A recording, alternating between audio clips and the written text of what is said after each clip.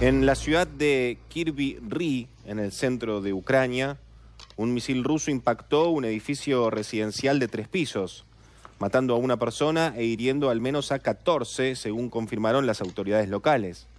La policía publicó un video que muestra a los servicios de emergencia en el lugar, en este edificio en llamas. El presidente Zelenski deploró este ataque. También a su ciudad natal, a Kryvyi, pidió renovados esfuerzos para obligar a Putin, al líder del Kremlin, a detener la guerra que ya dura más de 2 años y medio.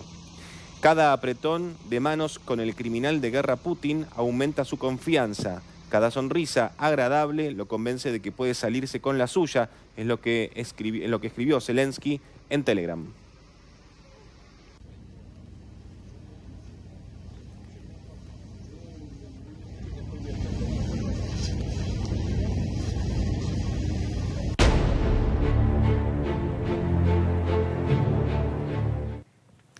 El Kremlin amenaza a Ucrania con atacar la planta militar de Rusia, una fábrica militar del consorcio alemán inaugurada en Ucrania a finales de octubre podría convertirse en un objetivo de ataques rusos.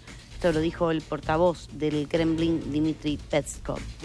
Bueno, esta planta planea abrir 4 fábricas militares en Ucrania anteriormente. El ministro de Asuntos Exteriores ruso había calificado las plantas en construcción del consorcio alemán como un objetivo legítimo para el ejercicio ruso.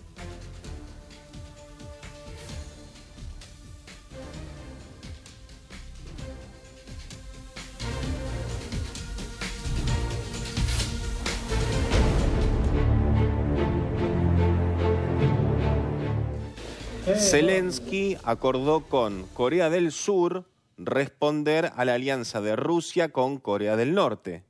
El presidente surcoreano Yoon Suk-yeol y el presidente ucraniano Zelensky acordaron realizar consultas estratégicas para responder conjuntamente a la cooperación militar ilegal, así la llamaron, entre Moscú y Pyongyang, incluido el despliegue de tropas norcoreanas.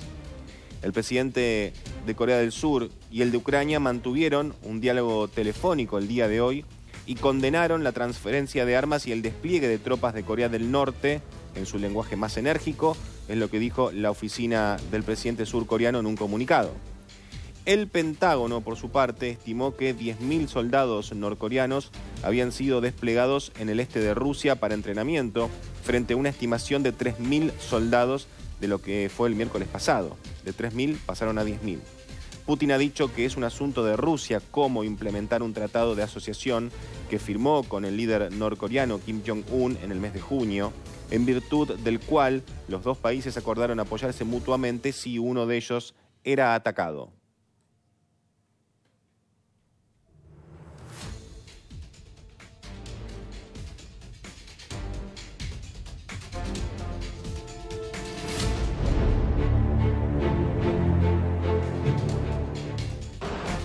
Ucrania derribó 26 de los 48 drones lanzados. 6 personas resultaron heridas en el ataque nocturno de Rusia en Kiev, según afirmaron los funcionarios ucranianos. Rusia ataca regiones ucranianas casi todas las noches con drones y el ejército ucraniano informó que anoche derribó 26 de los 48 drones lanzados. En Kiev, los escombros caídos de un dron ruso destruido hirieron a 6 personas e incendiaron un edificio residencial. Esto lo informó el alcalde de la capital ucraniana. Una de las personas heridas por los escombros en el distrito de Kiev fue trasladada al hospital. También Moscú niega haber atacado a civiles en la guerra desatada por la invasión de su vecina Ucrania en febrero del 2022. La guerra, que dura 2 años y medio, ha matado ya miles de personas, la gran mayoría de ellos ucranianos, y ha convertido ciudades y pueblos en montones de escombros.